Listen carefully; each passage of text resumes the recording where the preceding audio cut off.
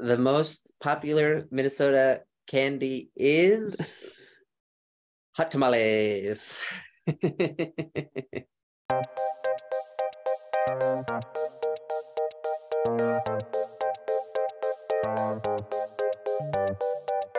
Welcome to this modern education podcast that explores learning, from the everyday exchange of thoughts and ideas to the theories and practices behind entire systems. Think education is cool? So do we. So we pair two conversations. Learn about our guests, then learn from our guests. Share your takeaways, and come back for more. You're listening to Think, Pair, Share with me, Audrey Scott.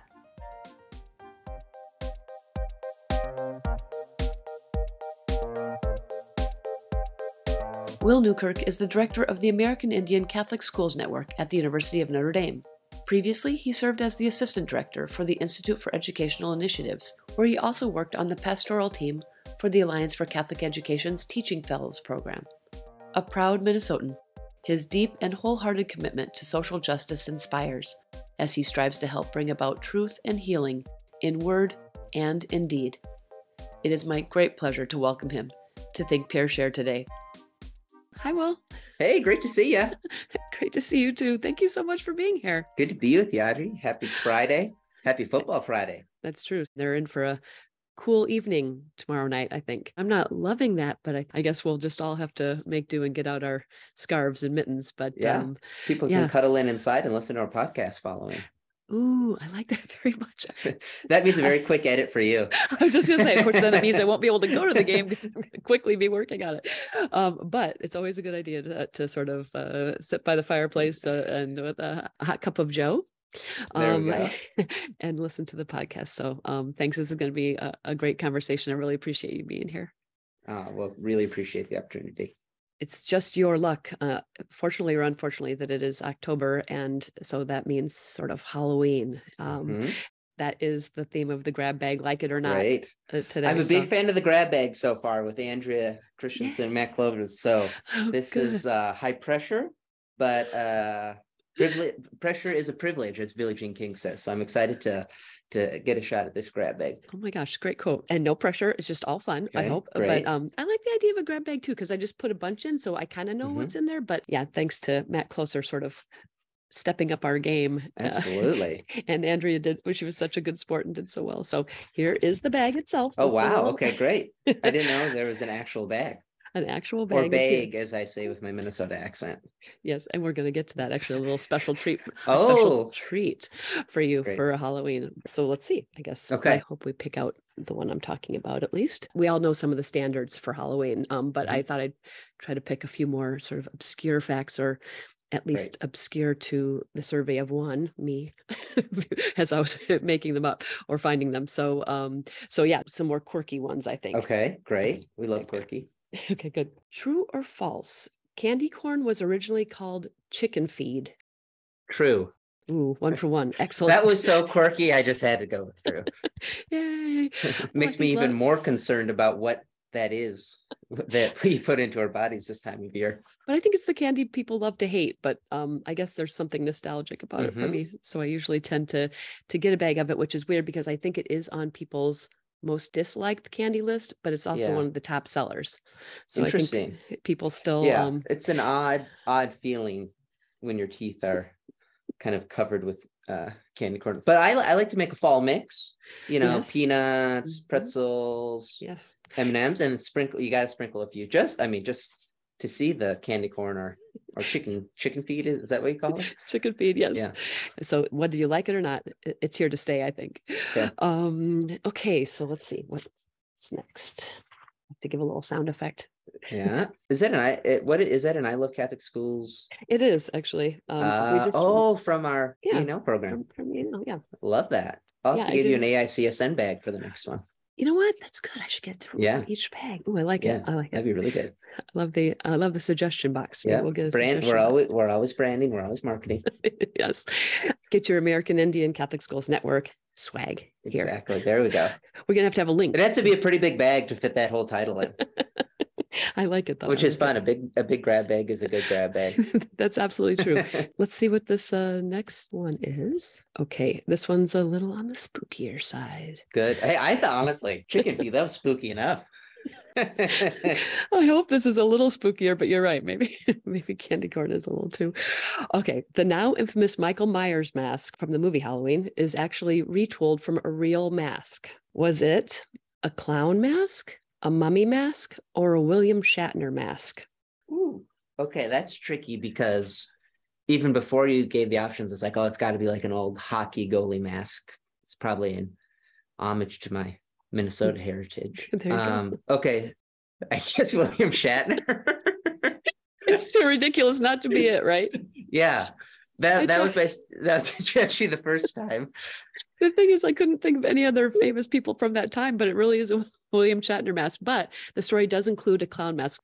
I'm so scared of clowns. When I was young, my family went out to dinner. I think at the Ground Round, a clown was walking around. I was like 4 or 5 years old, giving balloons, and my mom and I had to sit in the car during the entirety of dinner because I couldn't even be in the establishment. So I could never have answered clown. That just would have been, it would have gone against everything I believed in. So glad to get it right, and glad I didn't have to go that route. Wow, thanks for sharing that story. I feel so sorry. Please, no more clown conversation or questions. Or I have to take a break. We'll put pause. Okay, I promise. No more CLOWN questions. Well, I'm glad your mom was so good to you. And that was very kind of her. I hope they brought a doggy bag out to you. Yeah, I hope they did for her. That's true. Awesome. So at least according to the New York Times, when they interviewed, I think Nick Kessel, that when shooting the original 1978 film, production designer Tommy Lee Wallace picked up 2 masks from a Hollywood Boulevard magic shop because they had so little money. Apparently, the budget was super small, so they didn't have time to or money tough. Yeah, exactly. So it says Tommy came in with the clown mask on, and we all said, that's kind of scary. Then he put on the Shatner mask, and we stopped dead and said, oh my gosh, that's perfect. So they painted it white and cut the eye holes out a little bit more, and there you have it. So those are good. 2 for 2. You're doing great. Let's see. Who brought us jack-o'-lanterns? Was it the Irish, the French, or the Danish? Oh, wow. Okay, so I am Irish. And I take great pride in my Irish heritage, and I think you do as well. I do. But I can't say I think of pumpkins in Ireland or an Irish heritage. So I'm going to say the Danish, because they're creative and Danish Scandinavian design is so top of the line. I bet jack-o'-lanterns are a great Danish tradition. I like that thought process very much. And who knows, but maybe they did, but my facts are your home country. Your first idea was the Irish. They're storytellers, I think. So when you nodded at me when I said Irish, it wasn't that you agreed about our pride of our heritage. You actually nodded at me because I was going in the correct direction. I did agree with you, and I did think it was the right answer. Well, so, hey, that's good. Did they make them out of potatoes or out of pumpkins? Is my follow-up question here. Yes, I think they did do pumpkins, although I've also read that they did like turnips and things like that too, I think. So I don't want to miss, and all this is sort of what I've been able to garner from different sources. So I apologize if I get it wrong. But at least as the story goes, it says an Irishman named Stingy Jack tricked the devil and therefore was not allowed into heaven or hell. Wow. So he spent his days roaming the earth carrying a lantern. Hence the jack-o'-lantern. I was going to say, lantern. That makes a lot of sense. Okay. So who knew? I mean, I thought it was a cute little story, if nothing else. It's very cute. And we'll give you like 2.5 credit because you did mention the Irish and you that makes me feel better. Okay. Yeah. Thank you. Okay, good deal. Is this like wait, don't tell me, where the points don't really matter? Exactly. Okay, good. I love that. I do too. Did you see it live? I did. I used to live in Chicago, so I did get to go. It was so fun. I really loved it. Funny. Yeah. I'm so glad it's continuing to have such great success. I just think Peter Sagal is like one of the funniest people, and the questions are hilarious. And sometimes people get them right, sometimes they don't. But it's not what it's all about. It's not what it's all about. It's the fun banter, the stories you're sharing. Yeah. I won't harken the back. Bits and banter, as Matt Closer said on episode 21. We're going to have to trademark that. I told him right away. I'm like, trademark that and trademark this S'mores idea. Yeah, that's right. Okay, boom. It's more than coffee. That's I'm trademarking it here, people. That's a Matt Closer thing. Let's try one more. Let's have time for I one thought more. This whole thing was only grab bag. That's what Oh, Matt shoot. That's what Matt wanted, and I'm sure that's not what Andrea wanted. She's like, oh God, can we get to the I'm still thinking about coffee ice cream from her. Oh, grab bag. It's so good. Okay, well, so we'll do one more. Oh my gosh. Okay. Multiple choice. This is a multiple choice one. America's top 10 Halloween candies. Okay. So I'll give you 5 choices and you have to pick the top one. Okay. So M&M's, Reese's Cups, Starbursts, Sour Patch Kids, or Skittles. Very interesting. M&M's for sure. Like personally, I would enjoy, but my folks would always buy like Skittles and Starbursts because they didn't like them as much. So they'd be less likely to eat them. Oh my gosh, I've never thought of that. Yeah. So Reese's very popular as well. My wife historically has not loved the chocolate peanut butter combo, but recently has really come to love it. So all of these have some good merit to them. I don't think Sour Patch Kids are just quite as popular, although they're excellent. Yeah. I think M&M's might be kind of split ticket with peanut M&M's. That's true.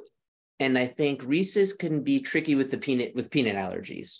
So I'm going down to Skittles and Starburst. And it's been a long time, very long time since I've trick-or-treated. I want to make that on the record. It's been a very long time. But I think there are a lot of the little 2-piece Starburst packages out. So I'm going to go with Starburst as the number 1 Halloween candy. I love your mentality on this, and actually you're very close. You're also going to get partial credit on this, but I read an article this year that said Skittles overtook Reese's peanut butter cups, and I was surprised because I love Reese's peanut butter cups. I do too. But your thought process about it was very good, which is a lot of people are allergic more so than I think. I guess that doesn't make the rest of America too concerned. I mean, I like Skittles, but Taste the Rainbow, as I think the mom says, and they are good ones. Then I snuck a couple and I was like, wow, they're kind of refreshing too. They're very refreshing, and actually around Ace, they're so hospitable. I have all those candy dishes everywhere, and Skittles do tend to sort of pop up quite often in those. So I've enjoyed a fun size pack myself now and again. But yeah, so I guess I couldn't really decide. Most places still say Reese's peanut butter cups, but Skittles is definitely rising on the charts. Okay. Bonus question for you. Okay. I found another article that says top candy in each state. So since we have so nicely already mentioned Minnesota as your home state, do you have any idea what is your state's top one? And I do not think you're going to get it. Is it Nut Goody? Ooh, no, but what the heck is that? I think that's right. I don't think it's very famous. I think that might be made regionally. It's like a marshmallow, peanut type of kind of, it's quite delicious. Well, I think this is a little bit more national than that, I think, but it certainly feels like it's not. I'm going to tell you because I think it's super random. Hot tamales. That is very interesting. I would not have guessed that, although my dad definitely would pick up some hot tamales from like Menards or Fleet Farm or like, kind of like a home improvement store. Definitely. Really? Found some hot tamales in the car. So I can see that. I think I have evidence of that. Maybe because it gets so cold in the winter, the hot tamale kind of is an extra blast of warmth. Heat them from the inside out. Exactly. Okay, great. And so this is where you also get bonus points. In Indiana, number 1, Starbursts. There we go. See, I was basing it off my local region. So yes. So I think local always. I think you're getting like full point on that. Plus you had the bonus from the hot tamales. I think we're 5 for 5. Yeah, maybe 6 for 5, honestly. I think. Yes, 6 for 5. You're the only one that scores higher. So we'll just stop there. Thank you, Audrey. It's been a really great conversation. Thanks so much for your time, Will. Have a wonderful weekend. Go Irish. Have a blessed day. Sorry, you're not that lucky. You got to stay for a little bit longer. Grateful to be.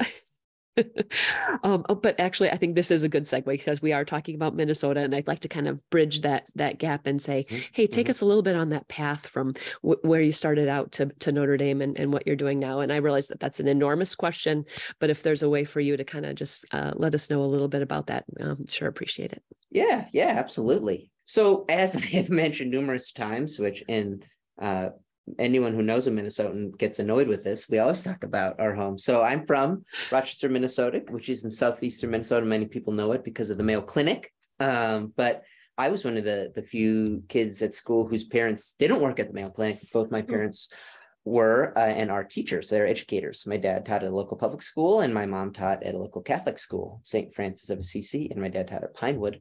And I think that's super important in so many ways, but in a life, in a vocation really rooted in education. I think there's no coincidence that my parents are both educators. My dad just retired last year, and my mom is still teaching. So that is a huge part of my path and call. And I went to Catholic school all along, went to St. Francis Lutheran High School, and then I went to college at St. John's University in Minnesota. So I'm a Johnny, as people say. Our rivals are St. Olaf the Olies, St. Thomas the Tommies, Gustavus the Gusties. So lots of creativity in the Division III MIAC conference. And then, of course, St. Ben's, which is connected with St. John's. St. Ben's would be the Bennies, as you can guess. So, oh my gosh. Hamlin, they're not called the Hammies, so that's good. But long story short, I am a Johnny, and super formative experience. Benedictine Small Liberal Arts School. Just came to really just love that community so much and learned so much from being there.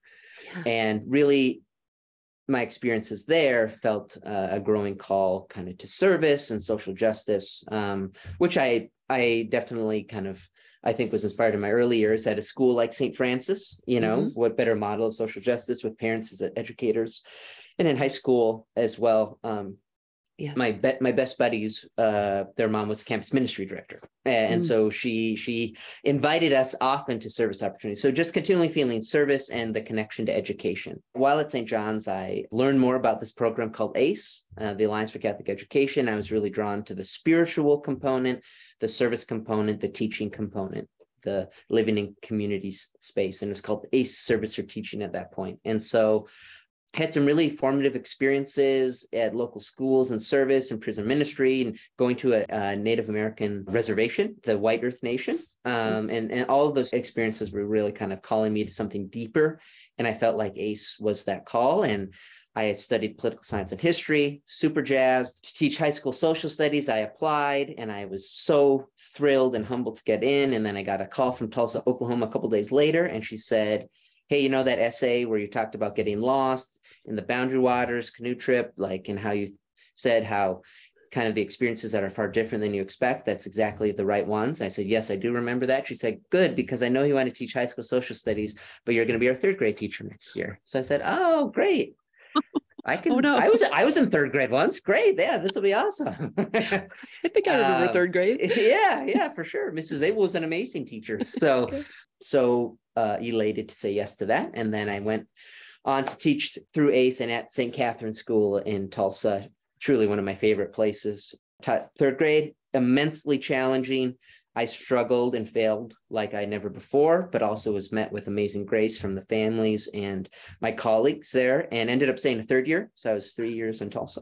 Wonderful. And then have been back here working at ACE and the Institute for Educational Initiatives for about 7 years in a few different roles.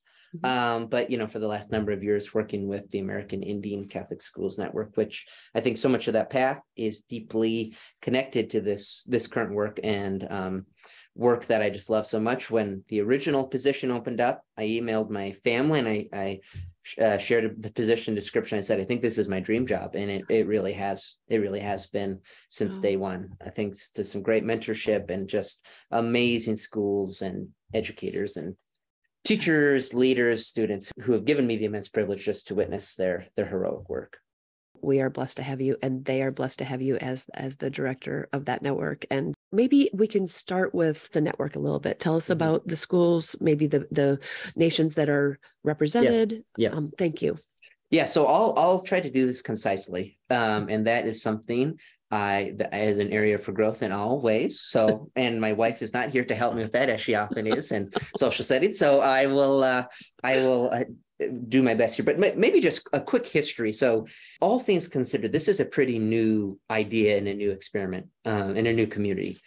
There were 5 Native American Catholic schools, and A Native American Catholic school we consider is a Catholic school in Indian country, on reservations or on the border of a reservation or a sovereign indigenous nation, more appropriately, that serves predominantly Native American students. There are probably 23 of these schools left in the country. There were many more at one point.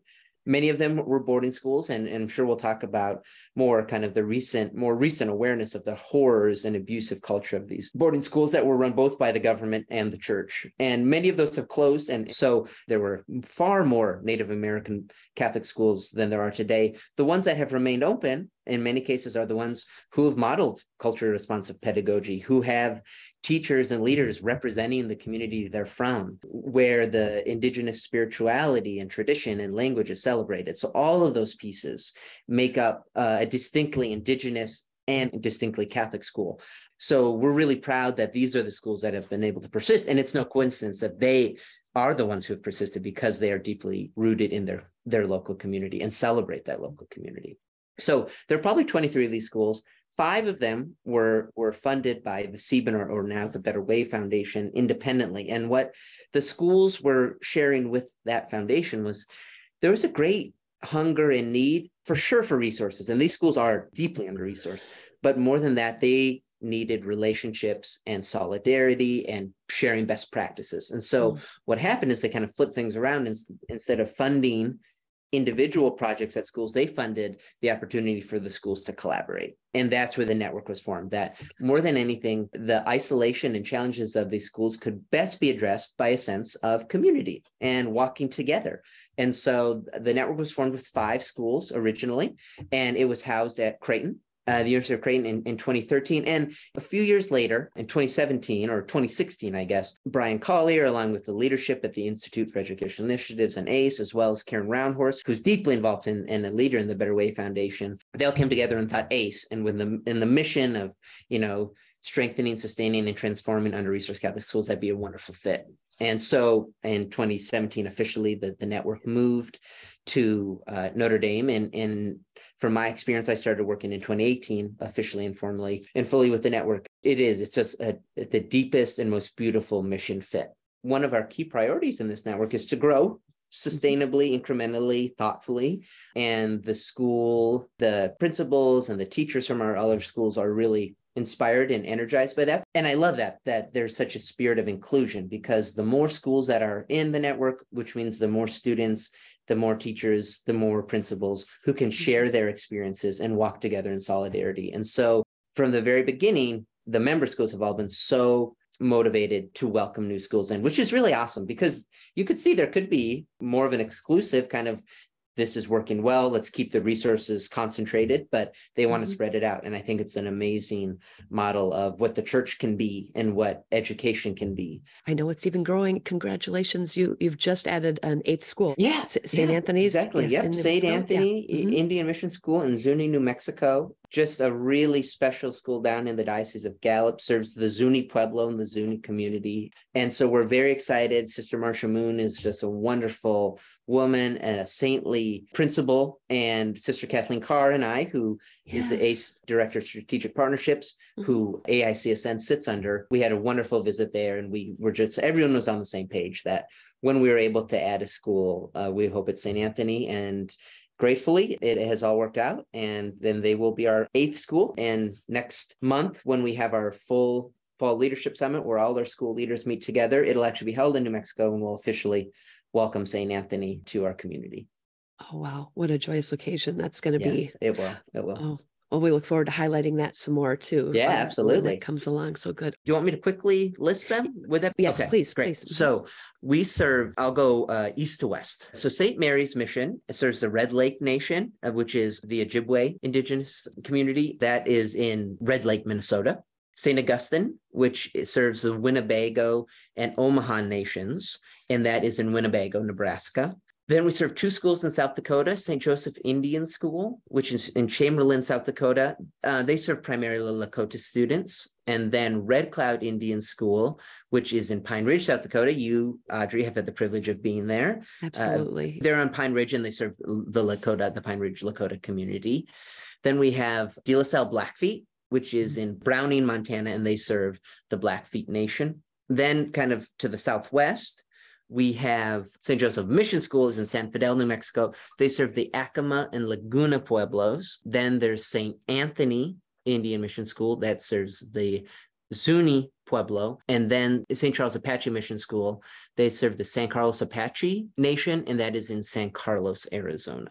So that is our full community as of now of 8 schools, and we're looking forward to continuing to grow. And like we said, incrementally and thoughtfully, but that's the Native communities we serve and the school communities we serve. Thank you so much. It's important to hear who they are, and I like learning about that. Can you talk a little bit about the origins of what made this possible at the beginning? Yeah, absolutely. Yeah. 5 schools had relationships with the Stephen Foundation, which is part of the JHR umbrella of foundations. And they had that hunger for something more. And it was from the leadership and the Round Horse family of the Stephen Foundation, which is now the Better Way Foundation, that they would fund this network, that they would fund the opportunities to bring these schools together and for staff to work full time toward this network. And so as the network moved to Notre Dame, the Better Way Foundation played an instrumental role, and they continue to do today, in making this possible, that funding is available to bring these schools together through, obviously, as I shared earlier, quite a geographical distance, right? Together in person for a number of opportunities during the school year in the summer, as well as a number of virtual opportunities, as well as the programs we work through, and being able to build team capacity for people to implement those programs. And as that has grown, that grant that we operate is at the heart and soul of what we do. And we work really closely with the Better Way Foundation, with members of the Round Horse family, with board members, and with their team in a very collaborative way, which I think is unique to our partnership. And it really is a deeply mutually beneficial 3-way partnership between the foundation, ACE, and Notre Dame, and then the schools, which is really beautiful. And as we've been able to do that and have some proof points of success, we've been able to, slowly but surely spread our word and share our stories, and been able to raise, some more funds. And the Pasquinelli family, a longtime Notre Dame and ACE family who's just really deeply committed to Catholic schools. They received the Notre Dame Prize in Catholic Ed from ACE and Notre Dame as well.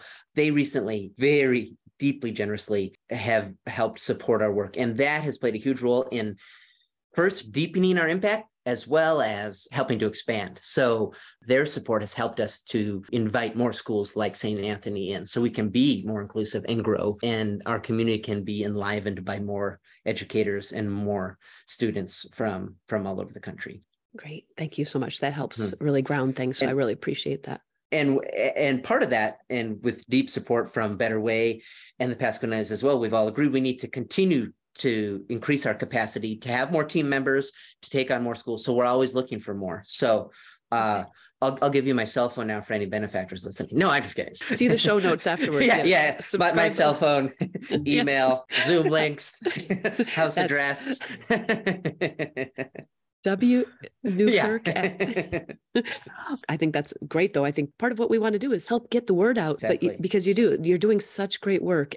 We've just been met with just amazing support and partnerships from those and many others. And the beautiful thing I think about AICSM being housed at Notre Dame is it's not about ACE and Notre Dame sharing our story. It's about sharing the story of these schools and facilitating and empowering in a way where the schools are sharing their stories, because that's where the courageous, heroic work is being done. When you hear those moments, it is deeply moving. It is really deeply moving. Yes, you are such a genuine, wonderful person who cares deeply. I know you're not going to love all these compliments, but one of the reasons I think some of that you guys have been so successful is because of that, because the folks you're working with trust you and they know that you're coming from that authentic space of care. So I appreciate that. I've had the distinct pleasure to be able to work with you and the network. I want to be able to talk about the partnership with Holy Cross a bit too. So anytime I get to interface, it's just been so lovely. Thank you. And that's been just such a special part of this partnership, is how many units and teams within the Institute for Educational Initiatives and the Alliance for Catholic Education who've been able to interact, the Remnant Leadership Program, the Center for STEM Education, the communications team, just across the board, the units here just talk about how life-giving that partnership has been. And our AICSN folks just talk about the hospitality and the graciousness of the ACE and IEI team. So that's just been, I think, a gift for everyone involved. It just kind of helps deepen, hopefully, our beautiful vision of what Catholic education can mean. Absolutely. I think a lot of the work that you do is trying to bring about truth and healing. Mm-hmm. And I think in order to try to do that, it's important to talk about some history, some Mm-hmm. complex and challenging history, boarding schools. Yeah. Can you walk us through a little bit of that, sort of where you see healing taking place? Yeah, absolutely. Yeah. Or the potential for that? Totally. And you're exactly right. Truth and healing is at the heart and a pillar of our work when we've come together for strategic planning and with all of our school leaders and in thought and dreamed about the vision of AICS. And it really comes down to impactful talent formation, providing services to the schools, and truth and healing. And truth and healing as we think about the intersection of Catholic identity and Indigenous culture. And so, and you're right, it's very complex and it's very heavy. And there's a dark, dark history of the church in Indigenous Catholic schools. Pope Francis's visit to Canada this year was it's such an important step, and many different views on how beneficial it was.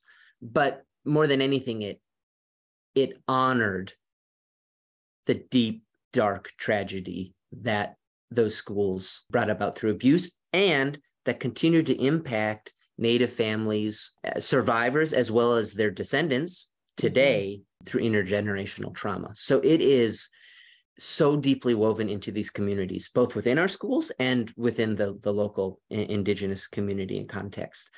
It, for me, was just such a moment of awareness of the trauma that was inflicted in this abusive system and how it continues today and how invisible it is to so many of us who are non-Indigenous and even those of us involved in Catholic education, even those involved in Indigenous Catholic education, and how close it hits home for Indigenous Catholic educators and families, whether they are part of the school or not. So if our work aligns with the mission we chatted briefly about and our vision, we need to be talking about truth and healing, and that these schools need to be vessels of transformational education where healing occurs. Because if we're not combating the intergenerational trauma, then in some way or another, that continues on.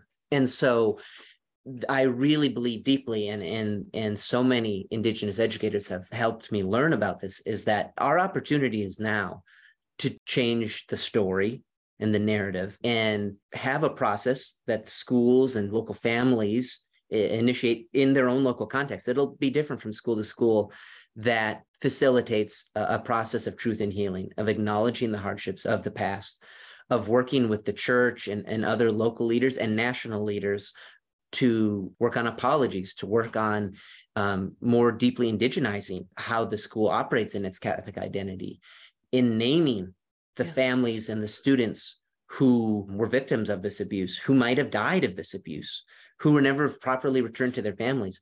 It is heavy and dark, but if we're not rolling up our sleeves to embrace that, these schools aren't going to be able to have the transformative effect that they're starting to today. And that is rooted in and driven by the families and the teachers at those schools. And so, like I said, it's a beautiful opportunity, and the beauty of it has to do with embracing the pain of the past. And every school will look different. Like I said, every school has a different history of whether it was a boarding school or not, or what the church looked like. But there is no doubt the colonial nature of the government and the church's involvement in these communities, that there is a place and a space for this to be looked at in each community. One of our schools, Red Cloud, which we've talked about a little bit, Macaw Black Elk, who's an amazing friend and leader within AICSN. He's done the Remick Leadership Program at ACE.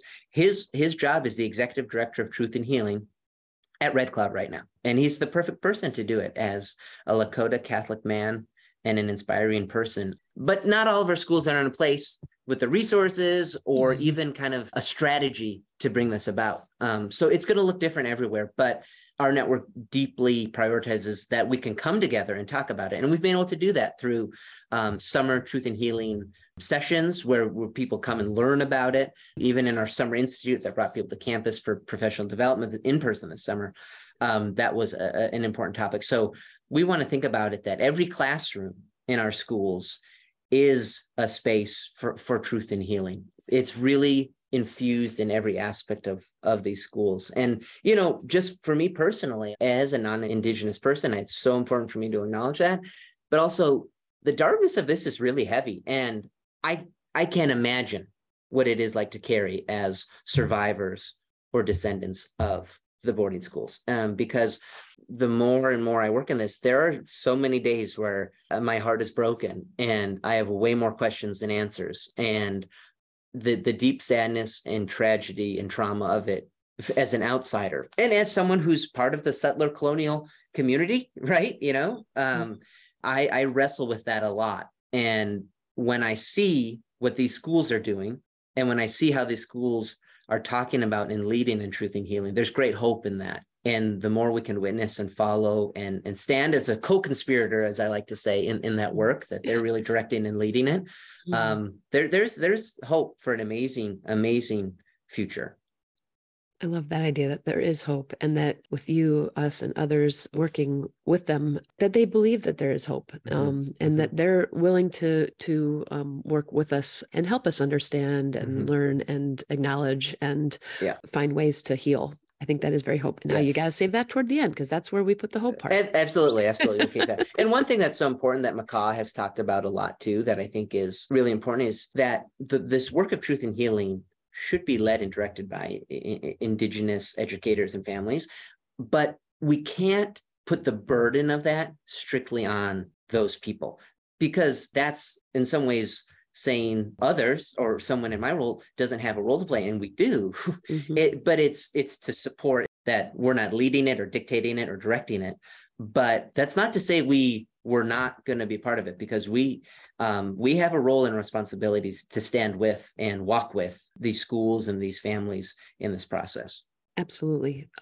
Very well said by Macaw and you. Let's talk about that. What do you, or what in your circles, what do you think is the best way to define our role and our responsibility? What can we do as best next steps, you think? Yeah. So I think about this in particular in my role and at AICSN and the team at ACE, but even beyond that, I think more than anything, what is so crucial is that these stories are witnessed and heard, shared and celebrated. The Indigenous experience is quite invisible to so many within our country.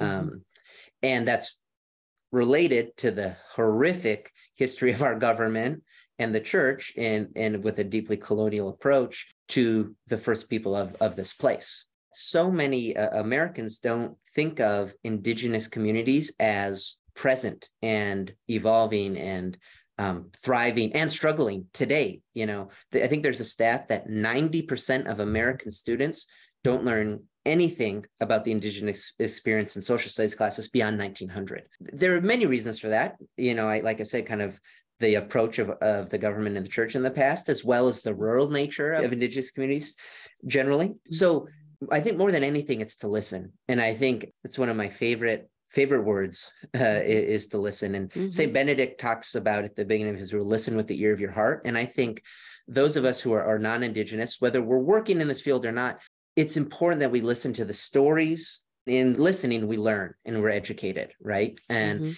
we learn about the dark history, and we learn about all these truths that we have been blind to, that were not part of the narratives we've grown up with.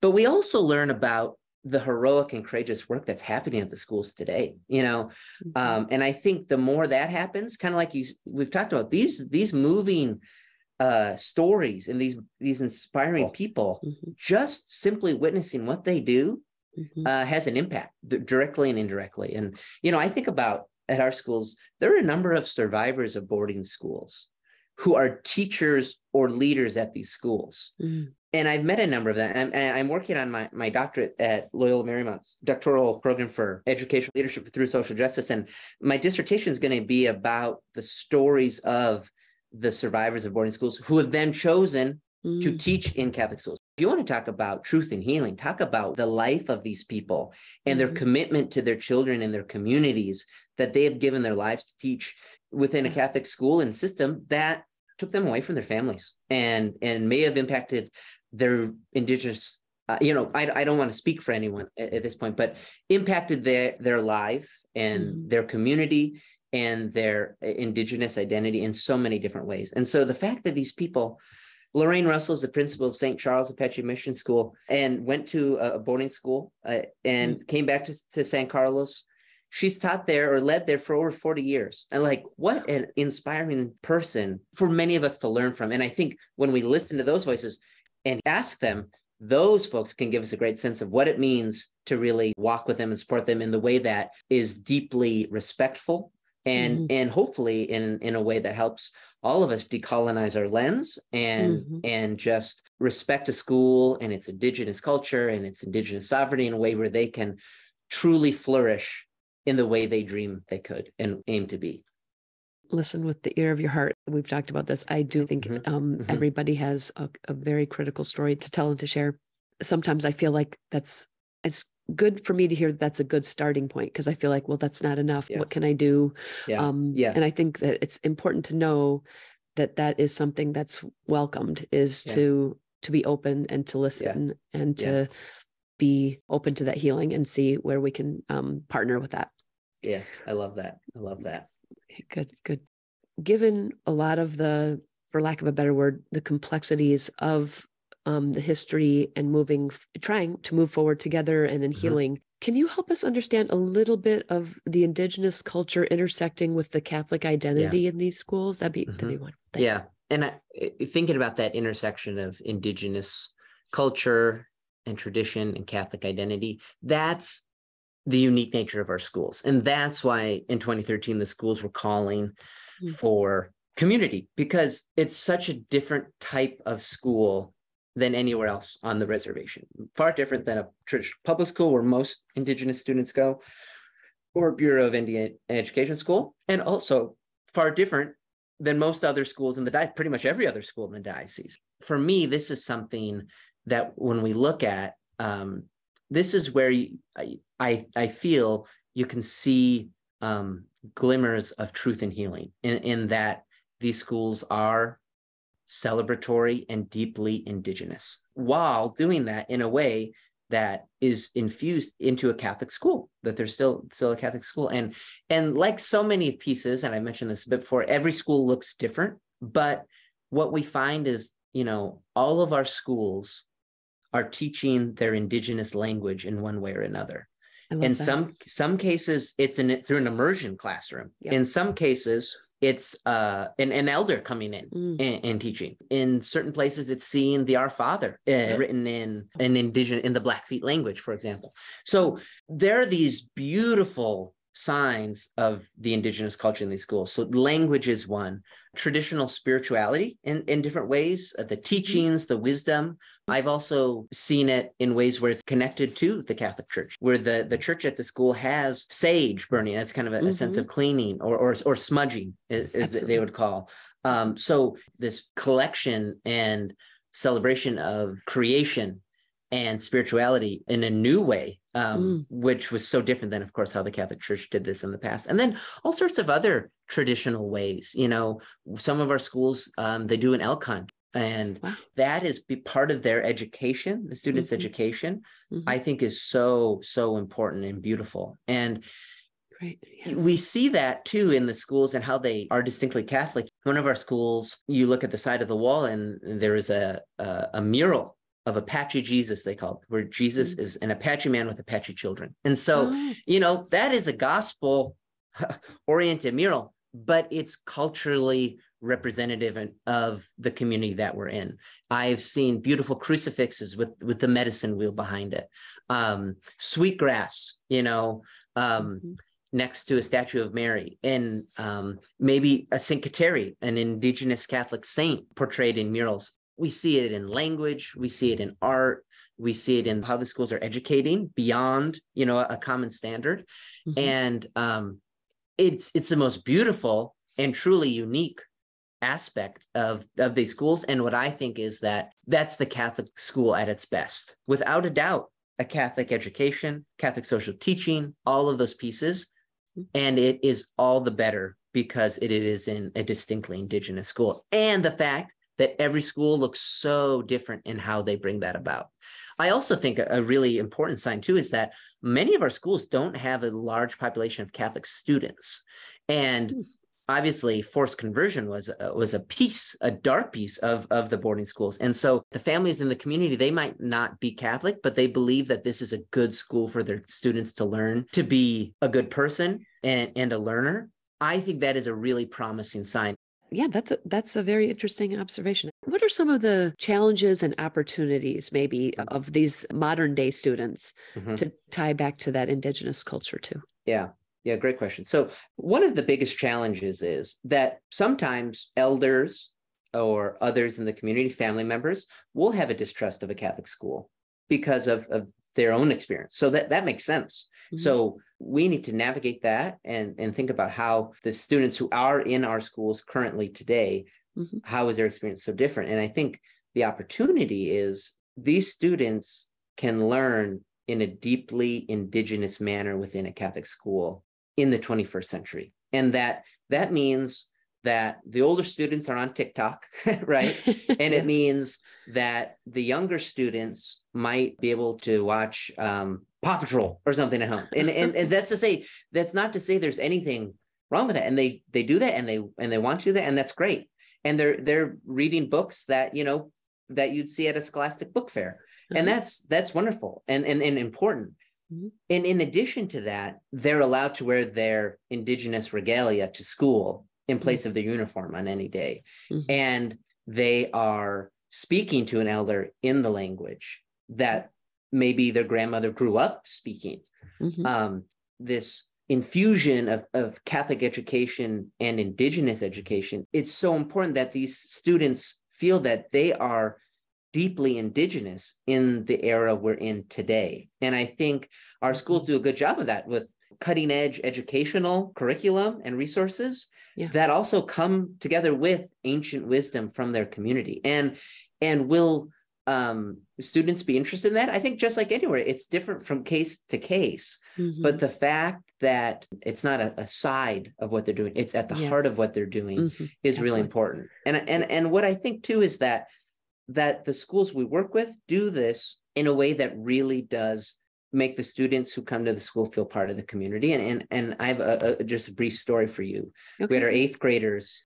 We call it the 8th grade pilgrimage. We invite all of our schools to come to kind of explore Notre Dame and see, learn more about the college experience as they head into high school. And obviously COVID has impacted that for a number of years, but last year one school was able to come. And it's just, the best days for AICSN are when we're all together at a school or when our schools are all here. And I was walking with a young guy. I think we were leaving the ice skating rink. We're going to the dining hall. And I asked him if he had been at De La Salle Blackfeet for a long time. And he said, no, he just came last year and that he had gone to another school in the area. And I said, why'd you switch schools? I'm interested in this. Why are students, families choosing AICSN schools over others? And he said, well, I got in with a rough crowd at my old middle school and got in a lot of fights, and it sounded like it was a mutual decision, was not the place for him to be. I said, I started to hear that, and I said, I hope things are going better at De La Salle Blackfeet. And he said, oh my gosh, yes. And he said, and he pointed to his buddies walking around him. He said, these are my brothers.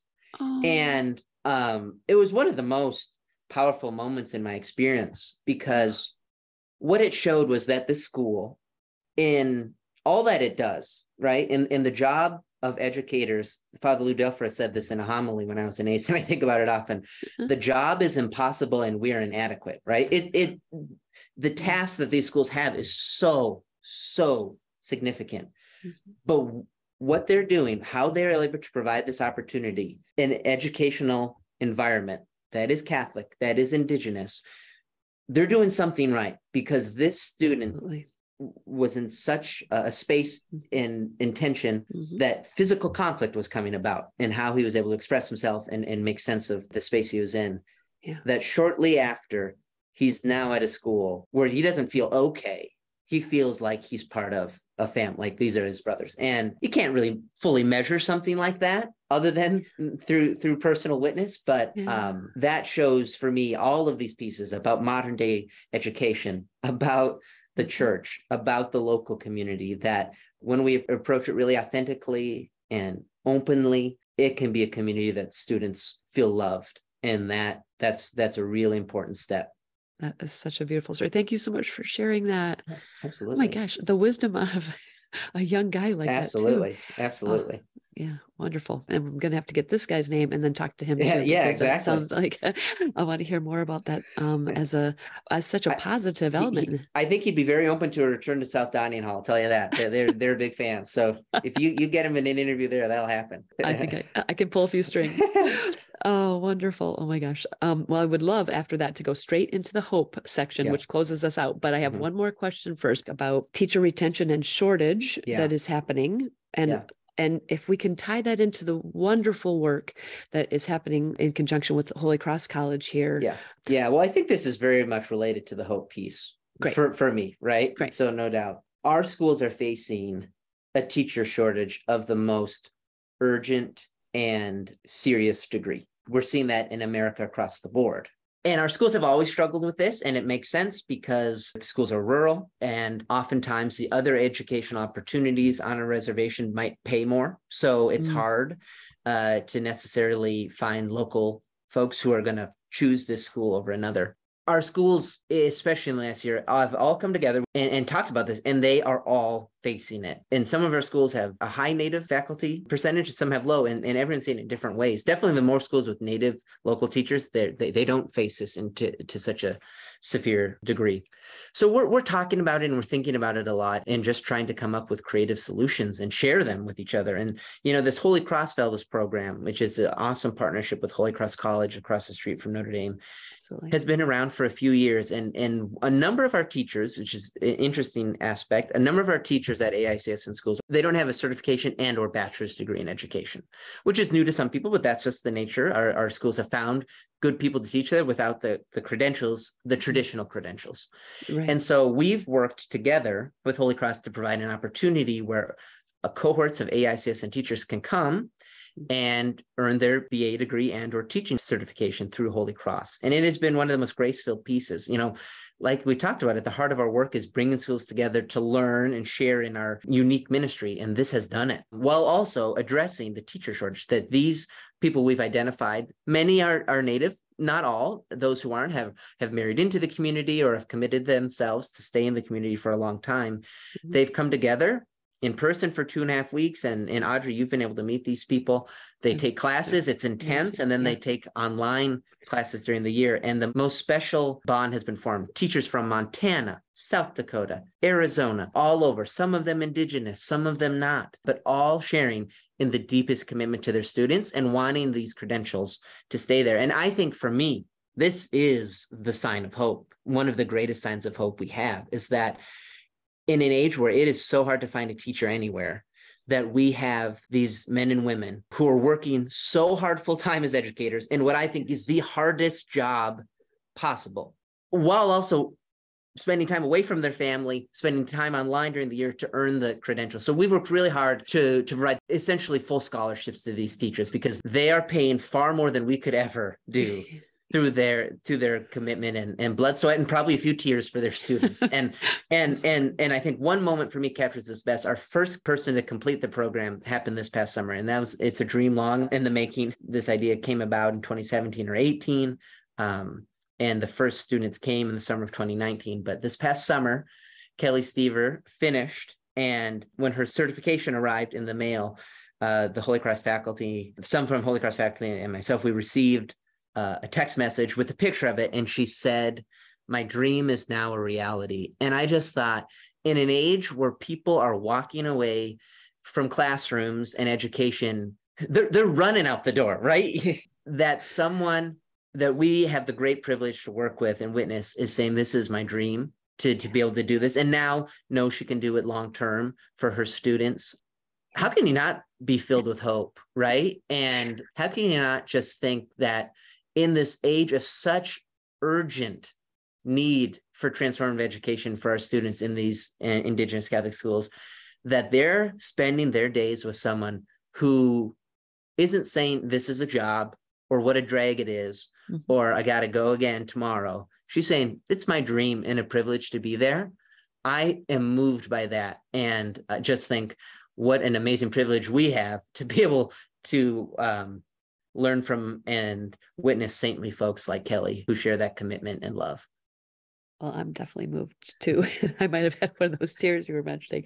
That is so beautiful. And an absolute congratulations to her and to all of you who have worked so hard to help her along that path. And I have had that great privilege to walk with you guys for a few steps. And I'm so heartened to hear that you feel like that's a critical piece to continue to listen and to help in the healing. I would ask you for your hopeful piece, but I think you've infused this whole conversation with so much hope. As difficult as it is, I can see that is just a true piece that fills your heart. So thank you so much, Will. Thank you. It is such a joy. If I'm not interacting directly with AICSN folks, to be able to talk about them is the greatest dream. And like you said, these schools and these students, these families, these teachers, they embody hope. So it is the greatest gift to be able to witness, no doubt. Well, thank you so much. Thank you so much for being here and for sharing these stories with us. And we look forward to continued conversations with you. Thank you, Audrey. So great to be with you. I will be thinking about our schools and our students a lot just from this conversation, as well as the history of jack-o'-lanterns and whether to do Starburst or Skittles or Reese's as the holiday approaches. Maybe a bowl of each, and then you could do your own study. Yeah, exactly. We don't use or, we use both and. Exactly. We say yes. Will.